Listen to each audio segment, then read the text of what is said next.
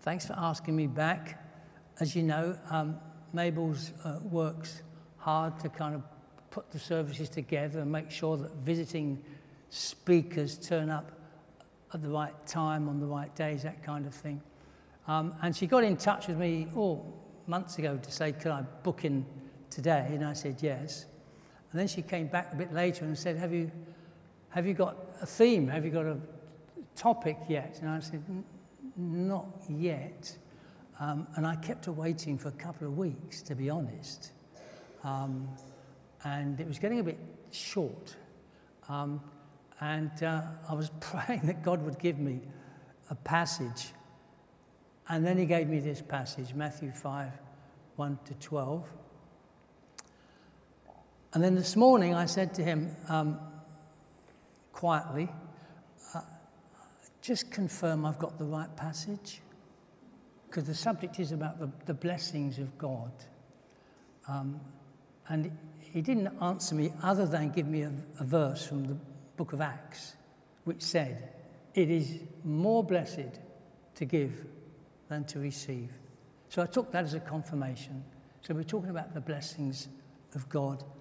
I'll read the passage through. It's not a long passage, just 12 verses. I've got a Bible that gives you the NIV one side of the page and the Message version of the Bible on the other side of the page. So I'm going to be reading and using the Message version. But if you've got the NIV or whatever version of the Bible you've got, you'll see that we're covering the same ground. Okay.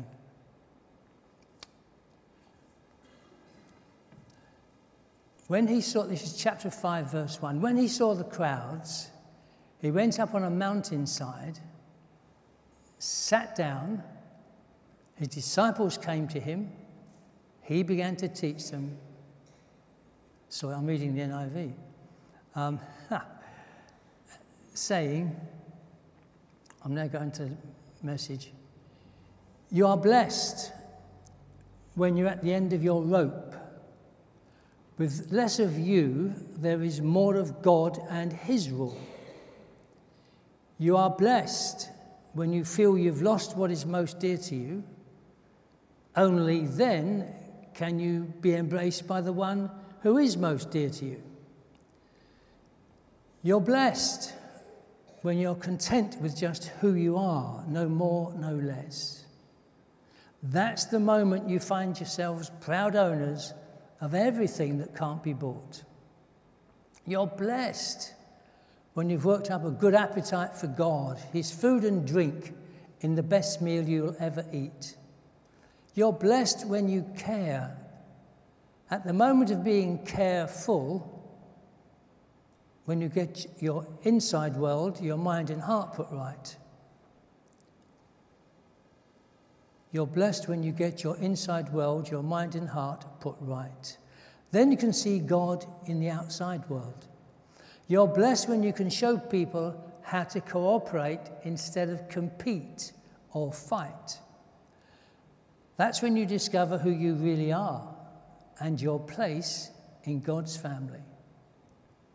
You're blessed when your commitment to God provokes persecution. The persecution drives you even deeper into God's kingdom. Not only that, count yourselves blessed every time you put down or if people put you down or throw you out or speak lies about you to discredit me. What it means is that the truth is too close for comfort, and they are uncomfortable. You can be glad when that happens, give a cheer even, for though they don't like it, I do, and all heaven applauds. And know that you are in good company. My prophets and witnesses have always gotten into this kind of trouble. Amen, Lord. Bless this word. As we have already prayed, I pray again, bless this word to us all today. Amen. It's basically just 9 words that Jesus has spoken. They called the Beatitudes in some versions of the Bible, which I think is short for beautiful attitudes. I've always thought that as a Christian. But again, I'm just continuing with the Message version. We read just before, right at the end of chapter 4, that Jesus was healing so many people. More and more people came. The momentum was gathering. They came from Galilee. They came from the 10 towns across the lake. Some came up from Jerusalem and Judea. Others came across the River Jordan. And it was when he saw his ministry drawing huge crowds, he climbed the hillside. So he'd healed countless people. And it says some were mental illnesses, some were emotional problems, some were physical seizures, some were paralyzed. He healed them all. And the large crowds kept coming. But he wants to speak to his disciples. So he gets away. He deliberately climbs up the hillside. And those who were committed, the ones who are already Christians, in other words, climbed with him. So I'm not saying this word today is not relevant to anybody who's not yet a Christian and still on their journey. Great that you're here. But it's particularly aimed at those who would say, yeah, I am a Christian and I'm committed to trying to replicate the ministry of Jesus himself, just healing and praying and blessing, etc., etc. And so he starts the 9 words. This is the first word, verse 2. You're blessed when you feel you've lost what is most dear to you. Only then can you be embraced by the one who is most dear to you. In other words, in fact, I'm going to read that verse again. You're blessed when you feel you've lost what is most dear to you. It could be a person. Who is most dear to you? Because only then you can be embraced by the one who is most dear to you.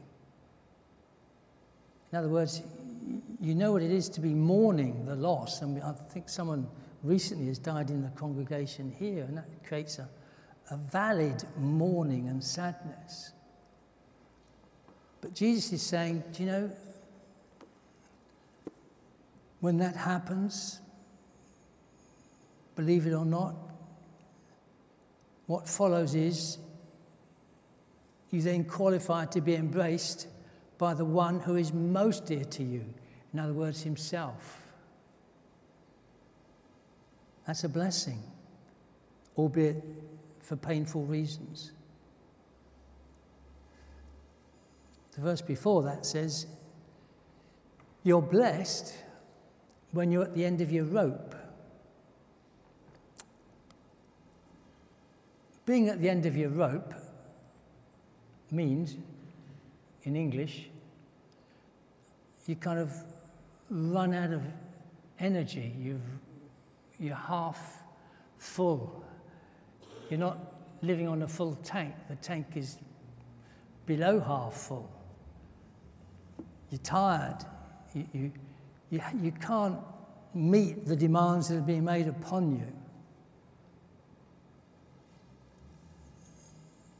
You're just depleted, basically. You were mourning before, you're depleted this time. You're at the end of your rope. But with less of you, here comes the good news, there's more of God and his rule. Or, in other words, more of God and his kingdom. Wow. I don't like being at the end of my rope, but I can see now it's actually a place where God will meet you, and he gives me and you his word that if we do get to the end of our rope, there's more of God and rule, his kingdom, coming your way. Isn't that an encouragement? Because when you're feeling washed out and wiped out, you are just feeling depleted. Or when you've lost somebody most dear to you, well, that's sad. We've all lost people that we've loved. But he's the one who will come alongside and embrace us. You will be embraced by the one who is most dear to you, Jesus himself. And to be honest, as much as I love my family, as much as I love the grandchildren, as much as I love the great-grandchildren, as much as I love my wife, my brothers, sisters-in-law, etc., there's about 20 of us altogether, no one can be as loved for Jesus. He insists on just being at the very centre of our lives. He's the only one, actually, not who was willing, but has already died in our place, so that we might live freely and joyfully and in relationship with him, King of Kings, Lord of Lords. And then he goes on. This is the third thing.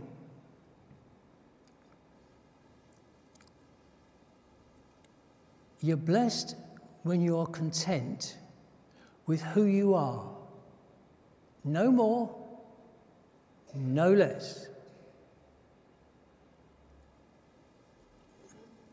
I found that harder to kind of obey than I might have wished for.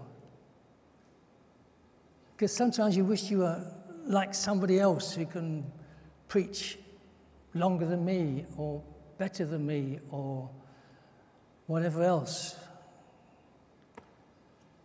You feel inferior sometimes. And one of the great freedoms that I taste and want to taste more of, it is literally just to be happy with who I am. That's it. No more, no less. And Jesus says, you are blessed. And remember what the word blessed means? The word means, what would you say blessed means? If you are blessed, you are sad. If you're blessed, you are happy. That's what the word means literally. You're happy. And just finding out who you are and being content, no more, no less, that's the moment you find yourself the proud owners of everything that can't be bought. In other words, you are who you are because you have been gifted to be that way. It's a gift. And it's the gift that makes you unique in this world. We all know that. Everyone is unique.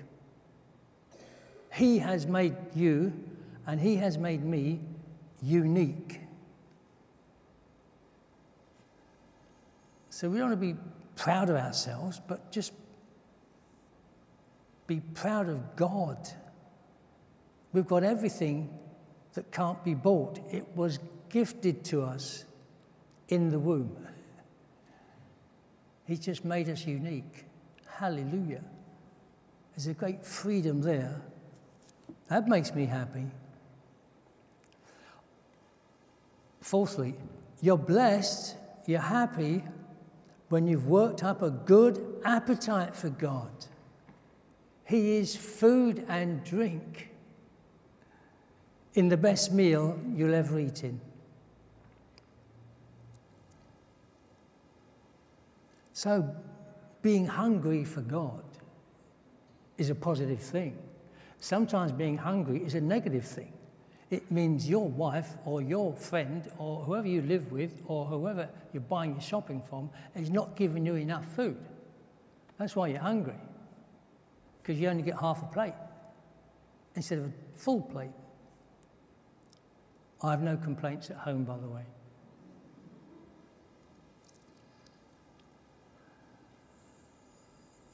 He is food and drink, the best meal you'll ever eat. You will be filled. That's what he's saying. And then Jesus goes on to say, sixthly, I think this is, no, fifthly, you're blessed when you care. Care for others. Care for situations that need to be changed. You're a caring person. At the moment of being full of care, careful, you find yourself cared for. Well, that's great, isn't it? If I'm willing to care for others, I discover that God's covering my back. Even my car is covering that. I'm praying, don't go off for another 30 minutes. Please, Lord, keep it quiet. Seriously, if you're a caring person, you'll be a happy person. Because whether you've realized it or not, what happens next when you're caring is that you are being cared for by the one who has put you together in the first place in the womb. Wow. So many reasons to be happy.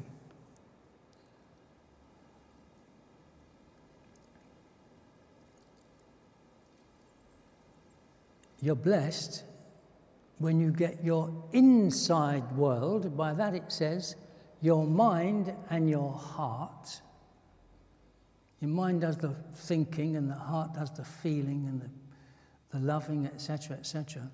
When your mind and heart are right, put right by God, you can see God in the outside world. It's amazing, isn't it? As we begin to kind of think properly and feel properly and respond as he wants us to, we see God in the outside world in a way that we've never seen him before, doing the miraculous things he does every second of the day across the planet. It's just amazing. And you can see that at work. Makes you happy. Thank you, God, for showing us these things. You're blessed, number 7,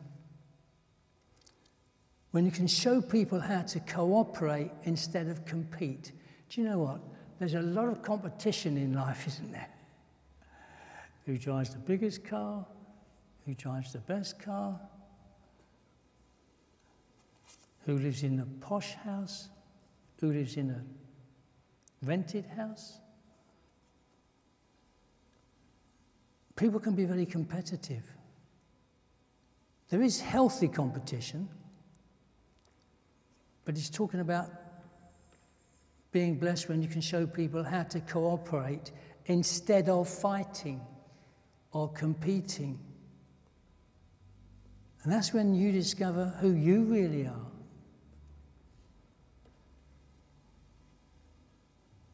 God shows you your place in his family. And if he shows you your place in God's family, he's showing you your purpose in the family. Whatever your gifts are, you have been gifted.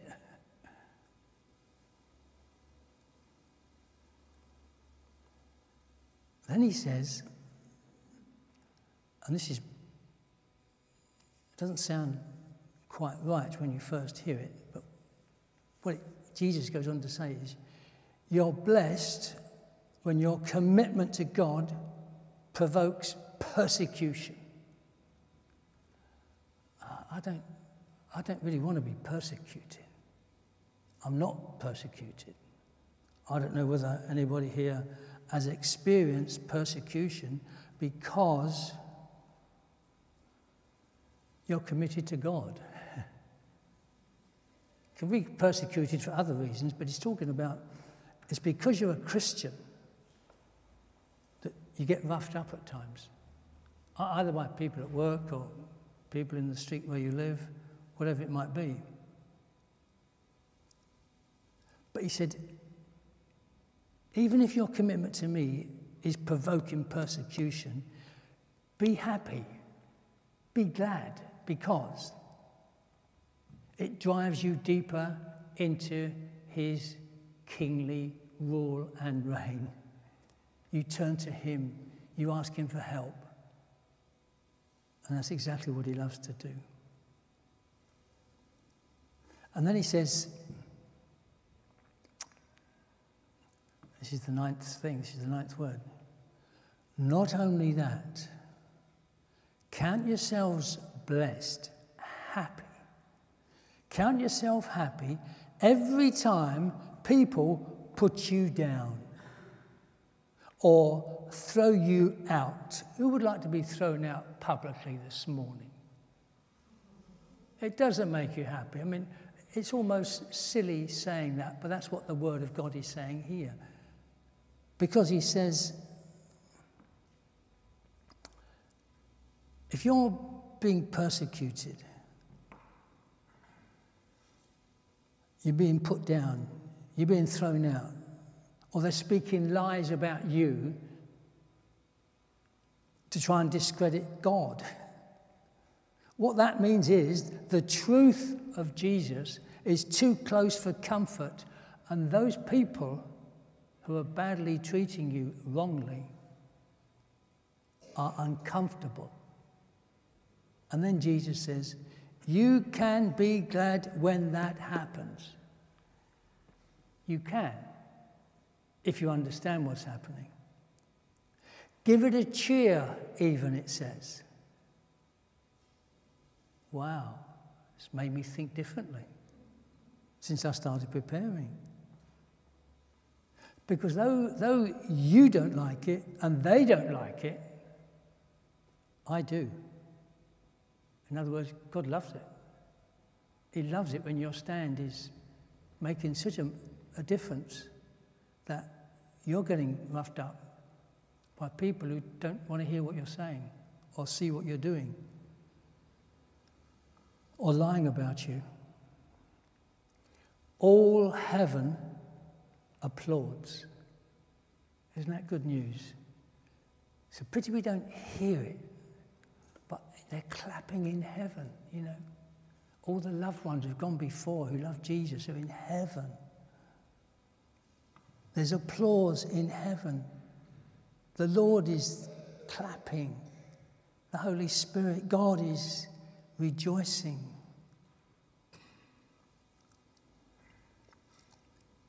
Because although the people don't like it, I like it, he says. I like it. All heaven applauds. And you need to know, for your encouragement, you're in good company. Because my prophets, my witnesses, my followers, my disciples, have always got into this kind of trouble, where you're so strongly in favor of God and God's ways, and you're willing to obey him, whatever he says, go here, go there, move house, move to Reading, go abroad, be a missionary, whatever he's asking you to do, whatever he's asking you to do, that's when you're blessed. That's when you're blessed. And if you're getting into trouble because of being so strong in your Christian faith and refusing to shut up when people tell you to shut up because they don't want to hear that kind of thing, especially if they're walking through the bus somewhere in Reading Town Centre or whatever else, I love to hear you doing it. Heaven applauds. You're in good company, because all my prophets and witnesses over the years have got into the same kind of trouble.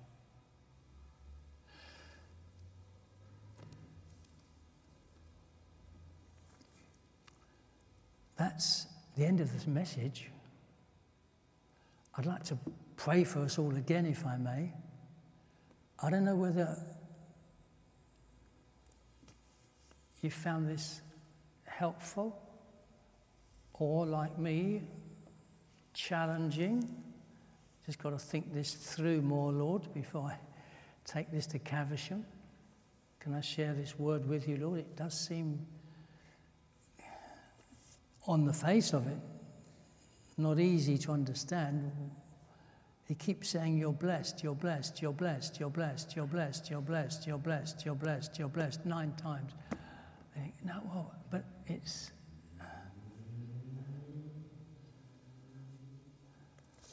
It doesn't always feel that I'm being blessed.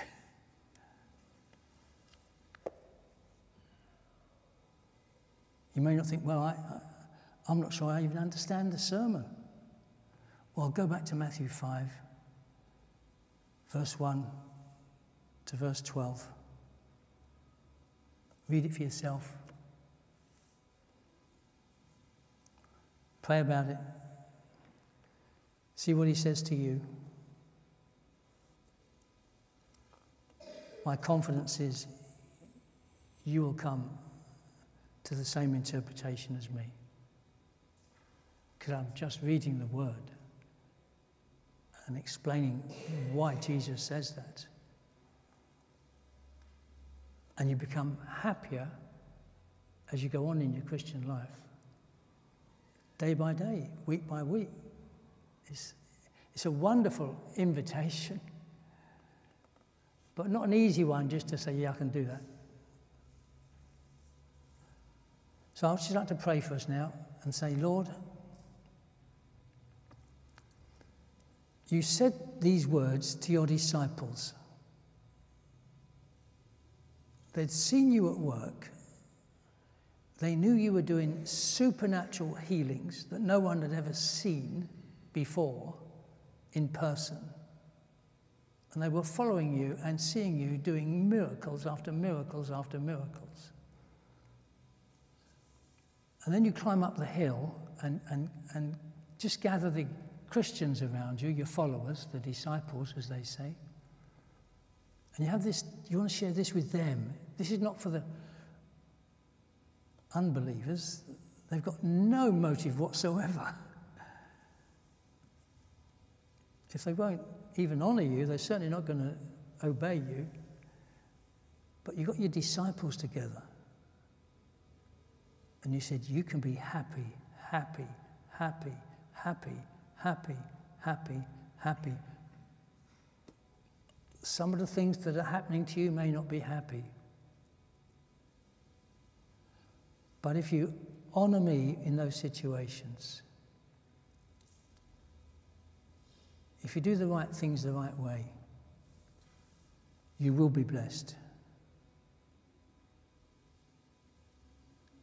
You're even blessed when your commitment to God provokes persecution. And that's why so many of your disciples and prophets of old have faced persecution in their lives. And some are martyred, But Lord, where else can we go? What other life satisfies than living life in partnership with you, Jesus, being filled by your Holy Spirit, being empowered by heaven?